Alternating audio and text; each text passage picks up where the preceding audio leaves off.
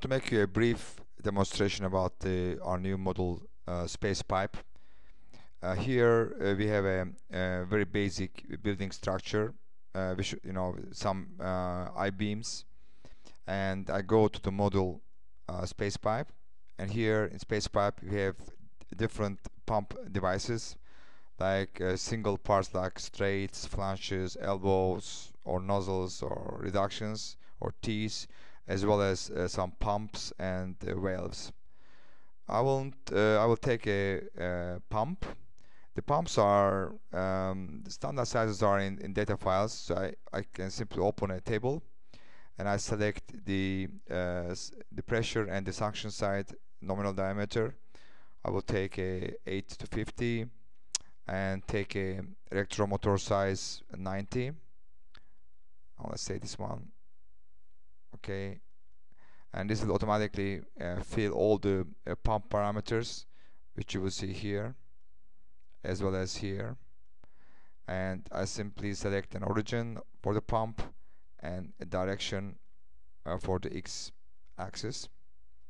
The pump is positioned, and this pump has two flanges, the suction side and the pressure side.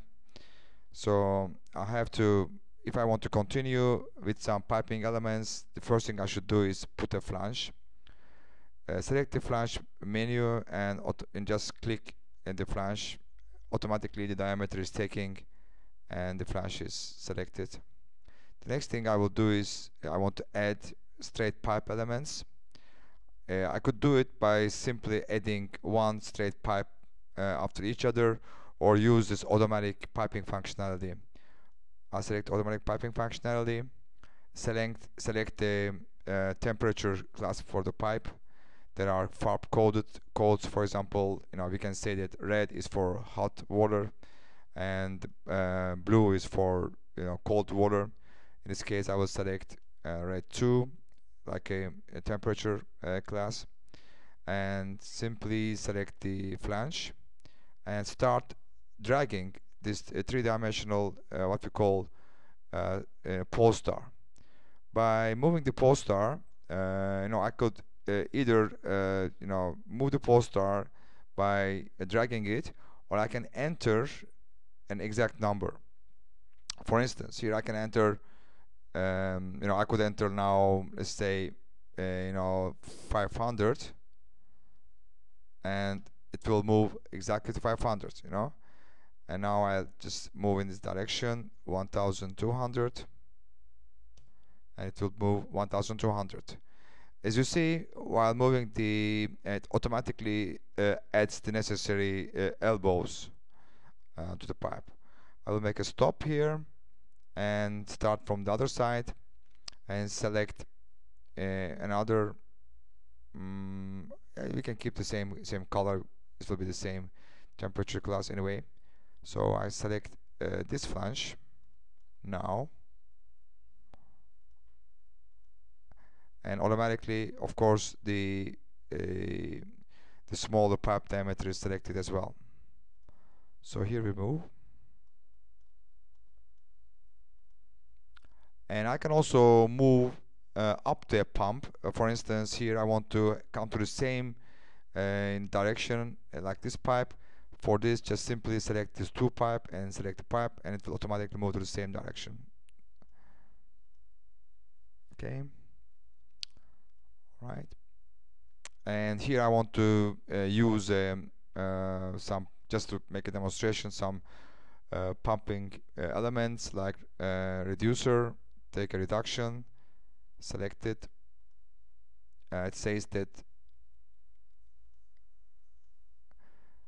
from DN 50 I want to go to DN 125, as you see here, and continue with the bigger pipe. Here, just for demonstration, I want to show you how we can add an elbow. You can select just the end of the pipe, and this will automatically create an elbow. If I want to make a U-turn, it's enough to select next elbow, and with the polygon pipe again, we can go. If I want to go to the same pipe level, again, just to say 2 pipe and select it, and here I go down. Right, and now let's add some nozzles or T's. I go to the functionality, adding a single part. I select the T. I can add a T part either at the end of the pipe, or I can insert it into the middle of the pipe. In this case, I would say insert to the middle, and the inserting function automatically inserts at the point where I select the pipe. But of course, later on I have the chance to modify it, so I have the exact dimensions of the location of the T. In this case, first of all, I will rotate the T, like this. And second, I want to measure the location of the T from this level. At the moment is 509. I want to be at 400 millimeters, and the T is automatically shifted to the position. Okay, now I continue with the polygon again. From this point, go out, okay, go up, right, maybe even more up. So this was a T. Now I show you how to add a nozzle. A nozzle is will be added, also inserted into a straight segment. So all I have to do is just select the nozzle diameter. Of course, nozzle diameter 125 is too big for this small pipe. Maybe I take a smaller nozzle diameter of, let's say a smaller one, and start making the nozzle from here. Here again, we can define the location of the nozzle exactly at a certain distance. I can say I want to create a reference plane here. From this reference plane, my nozzle should be exactly at 500 millimeters. Okay, and I also want to rotate my nozzle, this way out. If you want to tilt it, you can as well tilt it. I can tilt, this way or that way in any degree, and continue with the nozzle from here. But now I want to go exactly in this the same direction of the pipe. So I set my Z direction of my pole star, as you see. So I can simply move my, says that of course, the elbows have a 90-degree angle, so it says it's not possible to move this angle smaller than. Okay, so we go like this. Here I want to go up to the same level of this pipe, say 2 pipe. We go to the pipe. Okay, and I want to go up this way, maybe to make the connection of the 2 pipes. Alright, so here we have also caps. I want to close the end of this pipe for the time being with the cap. There are different ways, standards for the capping. We have some DIN standards, or ANSI, or like a tank cap or a semisphere. Depending on the standards, we can use different caps. Also, flanges we have seen how to produce, and I want to add, in this case, maybe a valve. We have welding valves or valves with the flanges. I want to add here a valve, a welding valve with a hand wheel. Just select to the end, and the welding valve will come. Here we have we can change the parameters for the radius of the wheel, the height of the wheel, as well as we can rotate, of course, in any possible rotation, the valve. If I want to give different parameters, they are here to be given. Okay, and maybe for demonstration purposes, I would like to add here in between another valve. For doing this, I can simply split the pipe.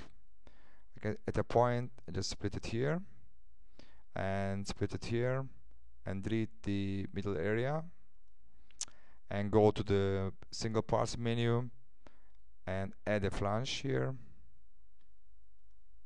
Okay, and then I want to add a valve with a handle but with flanges. Simply select this one. It's automatically, as you see, a flange valve will come. Here again, I rotate in certain, so in this direction, and I say OK, and add starting from we need a flange here, add another flange, and after the flange we keep moving in this direction up to that point, up to this point. Okay, and for the bridging, actually this is easy. We have a special function for this in the modify functionality bridge. I can say this one and this one will be automatically made to one single piece. And there are possibilities to do certain modifications, and we have here different type of elements. Also now we can add some hangers. For instance, I want to use this vertical hanger, change the width maybe to 70 at this position. A hanger will be a symbolic hanger will be added to the straight pipe at this position.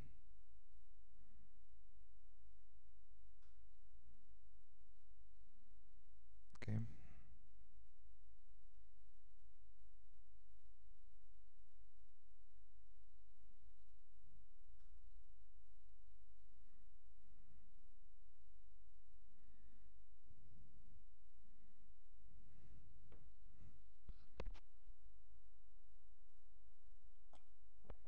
Oh, crash up, yeah.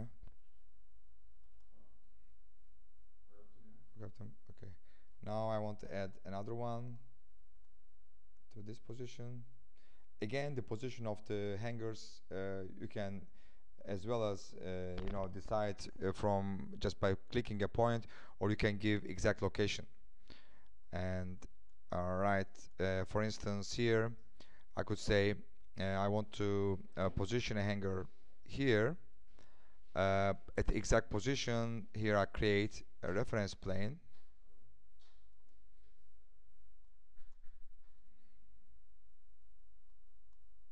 The hangers I will position here a horizontal hanger.